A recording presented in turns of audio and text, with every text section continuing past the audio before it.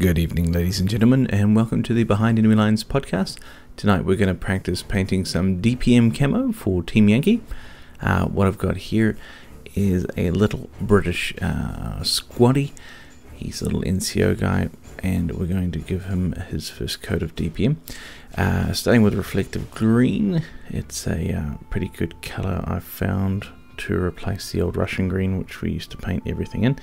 Now I don't have the new colors that Battlefront make for it, so we're going to go with what I think is best, and reflective green seems to reflect that. Punny. So I've done him now, and I'm going to move on to my next color, which is green ochre, as I was shaking there off screen. Wonder what was going on there. Green ochre is a very nice replacement for the sand color they recommend.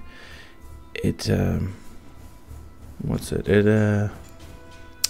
Oh dear, it's a very good companion color to the green there. So I'm just pouring that into pot because I was not prepared earlier with it at all. So I'm just trying to get a nice angle here for you guys, because I don't want you guys to miss out, because as you know, my camera is always in a terrible position. I have, however, upgraded the lighting, so hopefully that's reflected in here, and also I've purchased a new microphone, so hopefully this is coming through. What I'm aiming to do here with the sand is to make it more bold, because you want your lighter colors to stand out more, because if you go straight with the black and browns, they're going to wash out those colors straight away.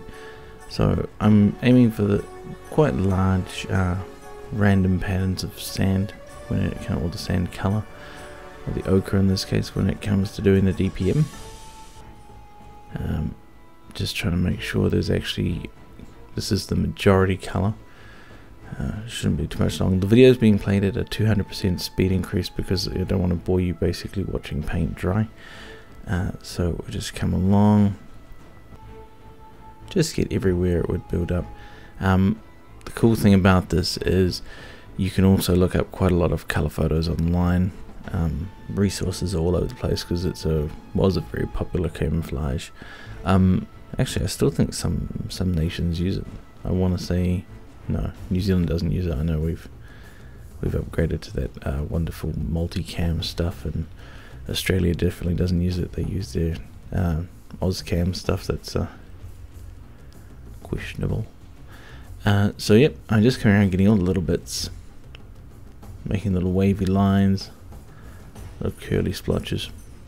Alright, so the next color we're going to move to is chocolate brown. Now I chose chocolate brown. I could have chosen something a bit lighter like beige brown, the one we often use for rifle stocks, but I found chocolate brown to hit the spot, and you'll see in a second. Alright, so what we want to do is, when we do the chocolate brown, or the brown, is we want to intrude on parts of the sand that we've already done. This is helps it become the disruptive pattern that it needs to be. So our second big color is of course the brown. It's after the sand. The way I pick paints is I just look in the usually in the guide that's in the back of most Flames of War and Team Yankee books, and if I don't own the color, I try and just eyeball the closest color to it.